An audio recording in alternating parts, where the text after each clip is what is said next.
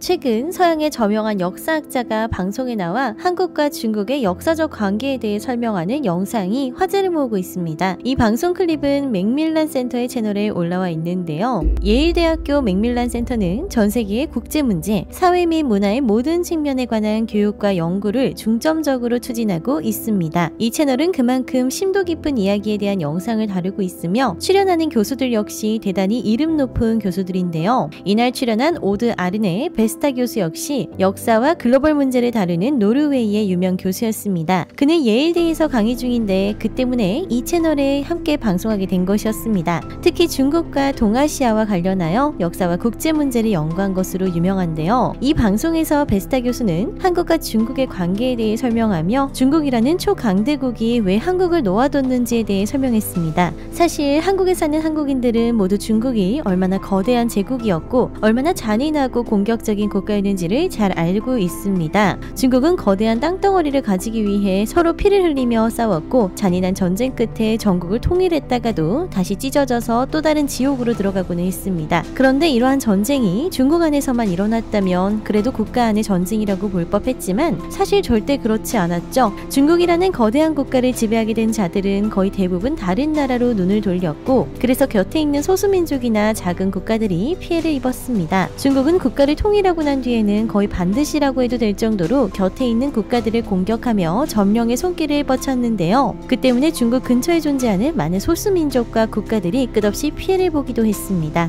한국 역시도 중국의 많은 피해를 보았고 자칫하면 점령될 수도 있는 위치였죠. 하지만 한국은 현재까지 단 한 번도 중국의 점령당해 속국이 되지 않은 채 지내왔습니다. 서양에서 동아시아를 연구하는 학자들이라면 누구나 신기하게 여기고 여기에 대해서 의문을 제기하기도 하는데요. 한국이라는 작은 나라가 어떻게 중국이라는 거대한 제국 곁에서 꿋꿋하게 정체성을 완벽하게 지키면서 현재까지 왔는지가 신비해 보이기까지 하는 것입니다. 베스타 교수는 여기에 대해서 두 가지 이유를 제시합니다. 하나는 한국이 가졌던 시대에 앞선 국가주의죠. 서양에서도 뒤늦은 시기에 나타났던 국가주의를 한국은 이미 조선시대에 가지고 있었던 것입니다. 그래서 확고한 정체성을 가진 채 국가를 수호하는 한국을 중국이 점령할 수 없었다는 것인데요. 두 번째 이유는 중국이 한국을 어떤 종류의 동맹국으로 생각했기 때문이라는 것입니다. 한국은 이미 정체성이 확립된 국가였고 그 역사를 보면 중국과 비등할 만큼 독립을 유지하고 있었죠. 그래서 중국에서는 한국을 완벽한 동맹국의 모델로 인정하고 점령보다는 공생으로 나아가기로 했다는 것이었는데요. 계속해서 통일과 분열을 반복한 중국으로서는 쭉 오랜 기간 정체성을 지닌 채 지속되어 온 한국의 통일성을 이기지 못했다는 분석입니다. 오늘은 베스타 교수의 흥미로운 중국-한국 관계 설명을 영상으로 준비해보았습니다. 어려운 내용을 상당히 쉽게 풀어 설명하는 내용이니 함께 감상해 보시죠. Okay, so let's talk about how how Korea's relationship with China did develop over the course of 600 years and how it did remain separate from it. Right. So this book starts in the late 14th century. So it starts when China gets a new empire, the Ming, which comes in and take over and sets up a new Chinese state after the fall of the Mongol world empire. And at the same time, but for somewhat different reasons, Korea also gets a new state formation, a new kingdom called the Joseon. And it's very interesting that this happens roughly at the same time. I think much of that has to do with these bigger changes. I already mentioned the collapse of the Mongol Empire, probably also changes that happens in the broader East Asian region in terms of trade, in terms of environment, a lot of other things that are happening. But I then try to follow the development of these two states and how they influence each other and what the relationship between them is. And I focus in particular for that early period on the cultural relationship. So both of these two states base themselves on Confucian or particularly Neo-Confucian thinking. So the renovation of a set of ideas that came out of China more than 2,000 years ago. And that reinvigoration of these ideas, and these ideas are that, you know, family is very important. The state is very important. The state is the big family, you know, that everyone is looking at in terms of creating a good society and good lives. Very hierarchical, very didactic. In both societies, this gets an enormous influence through the activities of the state, but also because it's embraced by large numbers, at least of the elite population Okay. in both countries. So that's, in a way, the starting point, the formative era of this early modern relationship between China and Korea. And this is one of those points that I think are really important for understanding the relationship today. That common heritage, Okay. which of course the whole region shares to some extent, but it's particularly intense between China and Korea. So why do you think that China never brought them into the fold of their empire? So I think there are two main reasons why it never happened. The first one, which I explore in the book, is the development of what you could, with a slightly anachronistic term, call Korean nationalism. So at least, this is my argument in the book,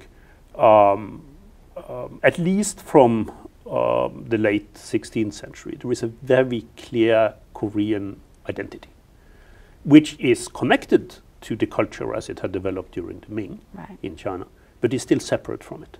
And it comes pretty close, I argue, building on the work of historians of Korea that have worked on this before, very close to what in the 19th century and early 20th century in Europe you would call a nation. That's quite unique in many ways, but that identity is important. And then secondly, I think on the Ming side and later on the Qing Empire that took over from the Ming in the early 17th century, there was this idea of Korea as a symbolic ally, as a model ally in a way. Okay.